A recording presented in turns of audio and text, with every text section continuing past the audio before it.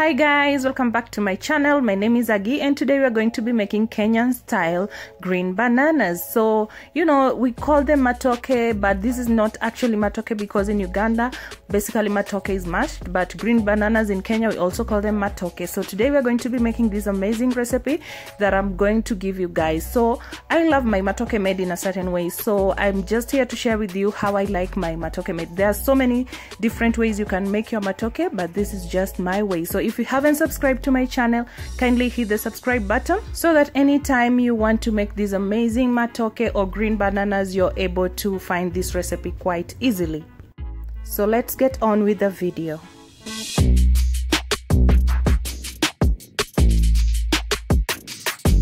So you will need 10 to 15 green bananas which are nicely peeled, and you can just half them or just cook them as they are. 2 tablespoons of tomato paste, 1 big onion that is nicely chopped, 1 big red bell pepper, a small bunch of coriander or dhania. This will depend on the amount that you want to use. About 4 to 5 tablespoons of cooking oil, some salt to taste, and when it comes to salt you can always add the amount that you want.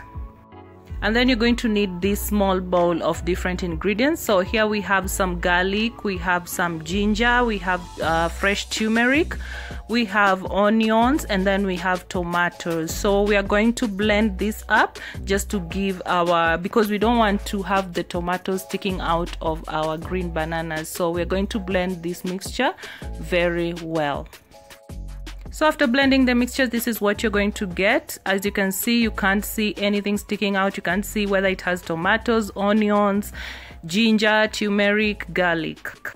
So I'm gonna light up the flame and then I'm gonna put our pot just to heat it up a little bit. And then I'll add a little bit of cooking oil, the 4 to 5 tablespoons of cooking oil. So I'm just gonna let the cooking oil heat up. As you can see, it's nicely heated. So I'm going to add in my onions. So I'm going to stir my onions until they're nice and brown or golden brown. So when they're golden brown, now we are going to add in our blended tomatoes, the tomato mixture, the mixture with the onions and tomatoes and garlic. So we are going to continue stirring until it's nicely cooked. And then I'm going to add in my tomato paste.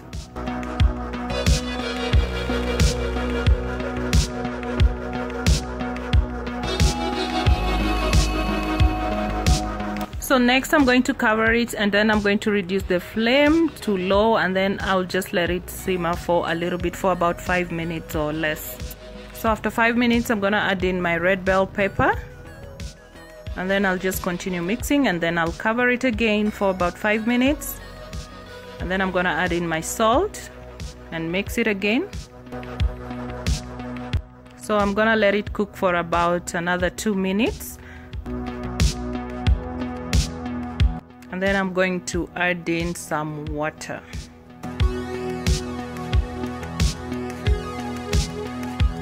So the next thing I'm gonna do is to add in the green bananas and just stir it a little bit. And then I'm going to cover and let it cook for about 20 minutes. So after 20 minutes, you're going to add in your coriander. At this point, the bananas are kind of soft, they're not fully cooked, so I'm gonna cover it again.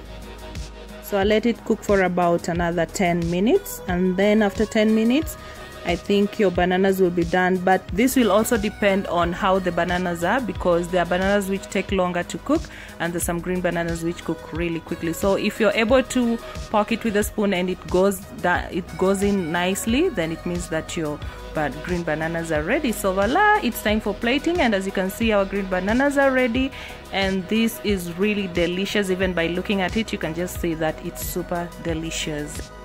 So you can have this as it is. You can have this with some meat stew or some chicken, whatever works for you. I really don't know. I can even have this with a nice cup of tea and I'll be good to go. So guys, if you haven't subscribed, kindly hit that subscribe button so that anytime you want to look for this recipe, it's going to be really easy for you to get it. And also don't forget to hit the notification bell so that anytime I'm going to upload a new video, you will be notified. And don't also forget to like and share this video with your friends. And I hope that I'll see you guys in my next video.